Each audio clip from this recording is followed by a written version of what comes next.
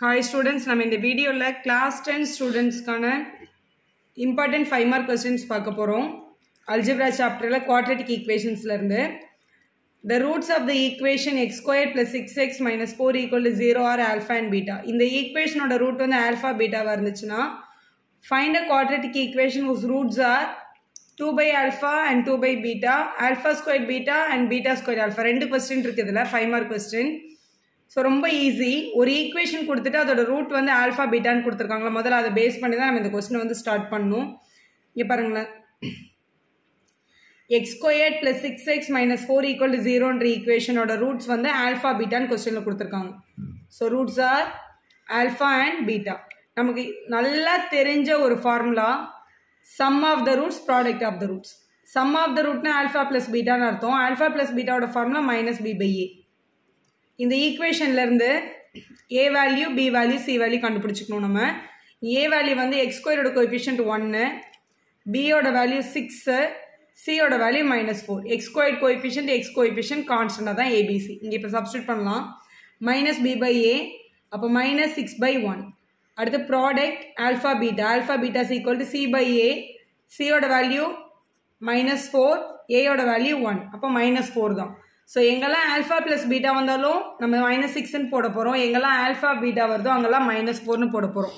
So இதை use பண்ணி தான் இந்த மொத்த சம்மையும் சால்வ் பண்ணணும். ஸோ நம்ம கண்டுபிடிச்சிருக்கிறது alpha plus beta is equal to -6, alpha beta is equal to -4. இப்போ சம்மை ஸ்டார்ட் பண்ண போகிறோம்.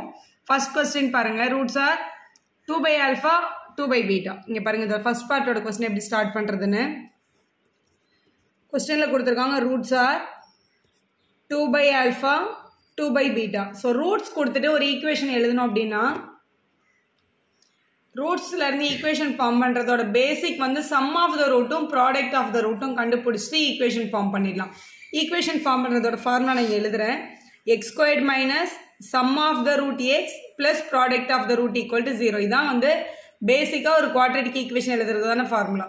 எஸ்ஆர்னா some of the root, பிஆர்னா product of the root. இது ரெண்டுத்தையும் நம்ம இப்போ கண்டுபிடிக்க போறோம். ஏன்னா ரூட்ஸ் தான் கொடுத்துருக்காங்க கொஸ்டின்ல.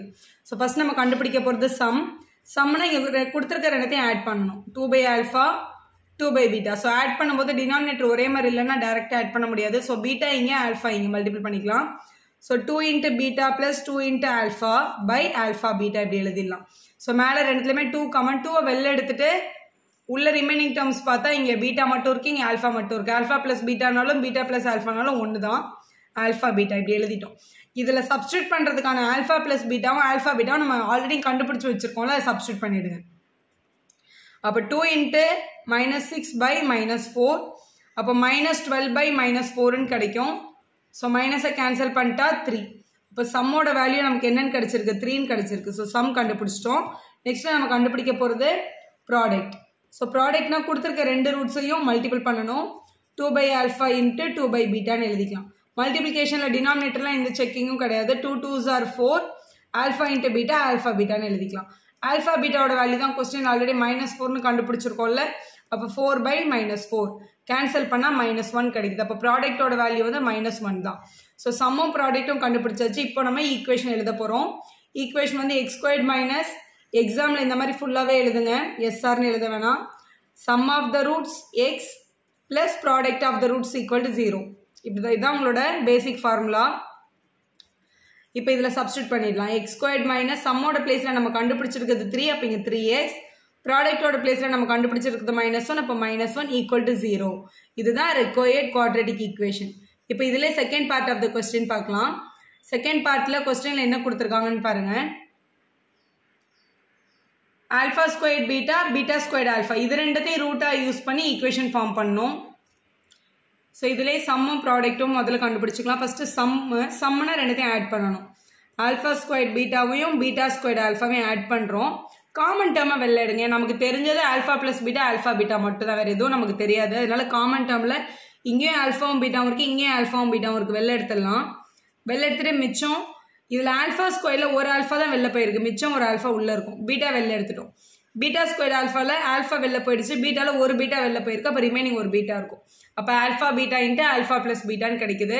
கொஸ்டினில் நம்ம ஆல்ரெடி நம்ம கண்டுபிடிச்சி வச்சுருக்கோம். Alpha into பீட்டாவோட value -1, alpha plus பீட்டாவோட value -6.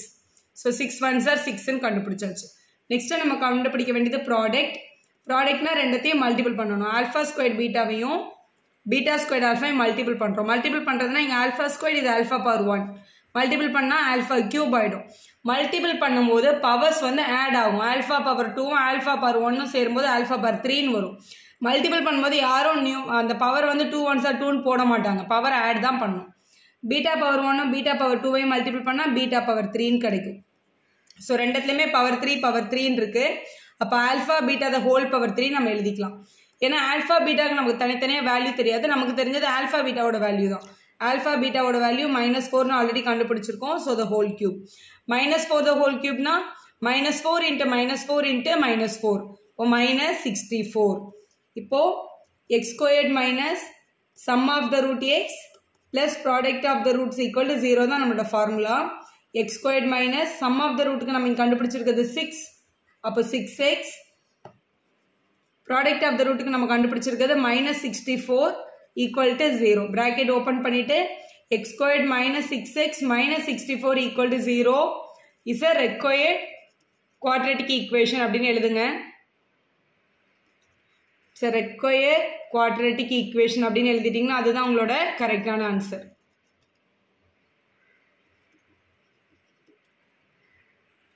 Next ஒரு கொஸ்டின் பாருங்க. The base of a triangle is 4 cm longer than its altitude. Altitude na height ன்னு அர்த்தம். So right angle triangle நம்ம எடுத்துக்கலாம். So இது வந்து நம்மளோட base. இது நம்மளோட altitude.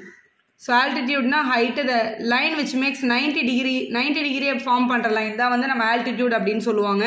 அதனால தான் நம்ம இது வந்து ஒரு right angle triangle ன்னு கன்சிடர் பண்ணியிருக்கோம். இப்போ பாருங்க என்ன சொல்லியிருக்காங்கன்னா the base of the triangle is 4 cm longer than its altitude அப்படின்னா இப்போ altitude x அப்படின்னா base வந்து கண்டிப்பா x plus 4 இருந்திருக்கு. The base of the triangle is 4 cm longer than the altitude. Altitude விட base வந்து 4 பெருசா இருக்கு. If the area of the triangle is 48.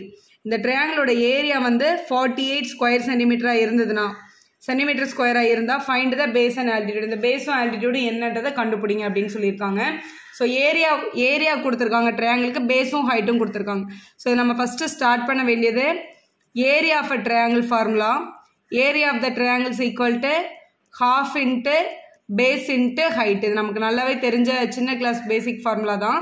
இதில் ஏரியாவுக்கு பதிலாக அவங்க கொடுத்துருக்கிறது 48 which is equal to half into base வந்து x plus 4 height வந்து xன்னு கொடுத்துருக்காங்க.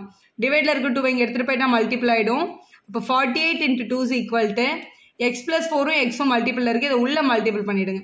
x into x வந்து x ஸ்கொயர்ட் ஆகிடுச்சு, 4 into x வந்து 4x ஆகிருக்கு. ஸோ இதை மல்டிபிள் பண்ணால் 8 2s are 16, balance 1, 4 2s are 8 plus 1 96ன்னு கிடைக்குது. equal to x squared plus 4x plus 96 அந்த பக்கம் வந்தால் minus 96 ஆகிடும். நம்மளுக்கு கிடைக்கிற equation x squared plus 4x minus 96 equal to 0. இந்த 96 அங்கே போயிடுச்சுன்னா இங்கே தான் 0 வரும். ஸோ 0 நம்ம எந்த பக்கம் வேணாலும் எழுதிக்கலாம், அதனால இந்த பக்கம் எழுதியிருக்கேன். ஸோ நமக்கு ஒரு குவாட்ரேட்டிக் ஈக்குவேஷன் கிடச்சிச்சு. இப்போ இதை ஃபேக்டரைஸ் பண்ண ஆன்சர் வந்துடும்.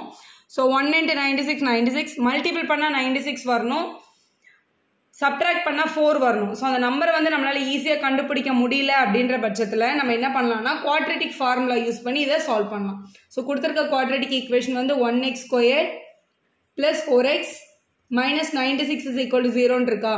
ஈக்குவேஷன்லேருந்து ஃபஸ்ட்டு ஏயோட வேல்யூ வந்து 1, பியோட வேல்யூ வந்து 4, சியோட வேல்யூ வந்து -96ன்னு எடுத்துக்கணும். ax squared plus bx plus c அதுதான் ஃபார்மேட். ஸோ எடுத்தாச்சு. இதில் யூஸ் பண்ணியிருக்க வேரியபிள் வந்து எக்ஸு. அப்போ x is equal to quadratic ஃபார்முலாவை யூஸ் பண்ணி இதை நம்ம ஃபேக்டரைஸ் பண்ணுறோம். minus b plus or minus root of b squared minus 4ac by 2a தான் உங்களோட குவாட்ரேட்டிக் ஃபார்முலா. அப்போ x is equal to first minus b. So -4 plus or minus root of b squaredக்கு பதிலாக 4 squared போடணும், minus 4ac 4 into a into c -96ன்னு கொடுத்துருக்காங்க. கண்டிப்பாக -96ன்னு போடுங்க. ஏன்னா ப்ளஸில் போட்டால் உள்ள நெகட்டிவ் நம்பர் வந்துட்டு அதை வெளியில் நம்மளால எடுக்க முடியாது. by 2a 2 into 1ன்னு எழுதிக்கலாம். ஸோ இங்கே -4 plus or minus root of 4 square பண்ணால் 16 ஆயிடுச்சு. இங்கே மைனஸும் ப்ளஸ் 96ஐயும் 4ஐயும் மல்டிபிள் பண்ணுறோம். So 4 6 are 24க்கு 4, balance 2 38 divided by 2 1s are 2. So இது வெளியில் தான் எடுக்க போகிறோம் இப்போது. So -4 plus or minus root of 384 ஓட 16 ஆட் பண்ணா 400 கிடைக்குது டிவைடட் பை 2. 400னா 20 20s are 400 உங்களுக்கு நல்லாவே தெரியும். இதை 4 into 100ன்னு பிரிச்சுட்டு பாருங்க. 4 வந்து 2ன்னு வரும், 100 வந்து 10ன்னு வெளில வந்துடும் 20. அப்போ -4 plus or minus 20 by 2 அப்படின்னு நம்ம எழுதிக்கலாம். ஸோ ப்ளஸ் 20ன்னு வச்சு ஒரு ஆன்சர், -20ன்னு வச்சு ஒரு ஆன்சர். ஸோ -4 plus 20 by 2ன்னு ஒரு ஆன்சர் எடுக்கணும். -4 minus 20 by 2ன்னு வச்சு ஒரு ஆன்சர் எடுக்க போகிறோம். ஸோ இதில் 20ல் 4 மைனஸ் பண்ணால் 16 by 2, -24 by 2ன்னு கிடைக்குது. ஸோ இதை கேன்சல் பண்ணால் -12, இதை கேன்சல் பண்ணால் 8.